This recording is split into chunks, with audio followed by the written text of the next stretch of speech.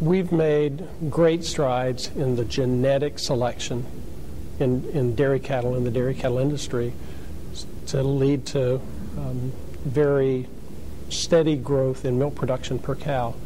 Well, the higher levels of milk production create higher levels of metabolic heat. So in essence, these cows are working harder and harder each genetic generation to produce more and more milk. And as a result of that, they're generating more and more heat. So places in the country where heat stress hasn't been an issue before, like the upper Midwest, for example, and even into areas of Canada, now producers are becoming more and more aware of heat stress, not because their environment has gotten hotter, but because their cows are generating so much more heat that they're not able to lose the heat to get back down or to maintain sort of a steady state or a baseline or a comfort zone.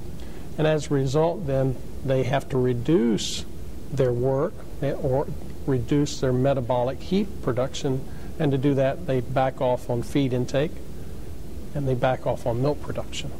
And so genetic progress leading to more efficiency in milk production has led to a greater challenge as far as maintaining cow comfort due to the greater heat production. One of the big goals we've had through the research we've done at the University of Missouri, as well as other scientists that have worked in the area of heat stress, is first trying to gain a better understanding of the how this cow works, the biology of how she accumulates heat, how she loses heat, what happens during the day. And so what's the pattern of heat production and heat gain, if you will, during the day? And then from a management standpoint, what do we do to help her alleviate that heat gain in a way that's, one, both effective in helping her lose the heat, but also fits her natural patterns of behavior and what's in her best interest. Okay, so where do we place the fans? How long do the fans run? When do the fans run? How do we decide when fans run and when fans turn off, or if fans should turn off at all during a day? And so for us at MU, Dr. Don Spires, who's an environmental physiologist, has really led our charge in helping us understand the physiology of heat gain and heat loss as it relates to dairy cows. And then we take that improved understanding and say, okay, how do we manage that? Let's apply not an engineering principle, but a biological engineering principle to that. And then as it relates to, well, what's the implications to digestion? And how do we manage nutrition? And so today we're talking about some basic principles that we think producers need to understand, because that's really what they're managing, right? The biology of this cow. And so let's make this biology, let's break it down into the simple key components, and then let's talk about, so how do I help manage and support that cow around these key biological principles, so that I can not only improve her comfort, but as a result of that, avoid some problems that can result from heat stress, like a drop in milk production, like a drop in fertility and reproduction, like an increased risk of mastitis, a decrease in butterfat, both percent and yield.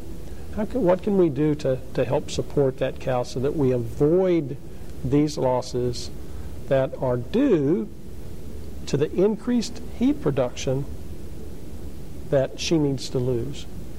For example, when we talk about cooling dry cows, you know, what are some options? For example, in our herds that have their dry cows close to their milking center, which is pretty typical, so we can keep a close eye on the cows as they get close to calving. Well, in our moderate-sized farms, I'm not running the milking parlor 24 hours a day, but that holding pen should have sprinklers and fans. And so between milkings, I can bring dry cows in, use the fans and the sprinklers in that holding pen for about an hour for each group, cool those cows off once, maybe twice a day, and the research would show that I I can gain potentially 6 to 8 pounds of milk per cow per day after she calves, just because I've cooled her during the last month or so of her gestation before she calves and then starts new lactation. So that adds a little work, certainly, of bringing the dry cows in and cooling them and cleaning the holding pen. Adds a little wear and tear on the equipment, certainly. But 6 pounds of milk production per cow per day, plus improved fertility because of that lower heat stress in that close-up dry cow, easily generates the income to cover that cost and provide a very nice return on the effort. There's work being done on evaluating genetics to try and help us understand the correlation between, for example, the genetics of a cow or genetics of sires and bulls primarily, and the relationship to sensitivity of heat stress. Okay, can I make that cow, or will this sire produce cows or daughters that are less sensitive to heat stress? And they can, but those are cows that produce less milk. Okay, so the higher the production, as we continue to place a premium on higher milk production, which is essentially what we do in the dairy industry, right? We'll continue to face a challenge of how do we help these cows manage the heat load, the metabolic heat load that's associated with that increased level of milk production. The first place we look is in our holding pen and making sure that we've got fans and sprinklers in that holding pen, because those cows are crowded up there. And so heat stress becomes a greater challenge, because the cows are moving heat from one cow to the other cow. And they're not losing heat because of the crowded conditions. So first and foremost, let's make sure we've got fans and perhaps sprinklers, depending on their system, in the holding pen to address that potential heat load or heat stress, or the potential for heat stress. The other thing, I think, big takeaway, is let the cows be our thermometer instead of using a thermometer that turns the fans on and turns the fans off.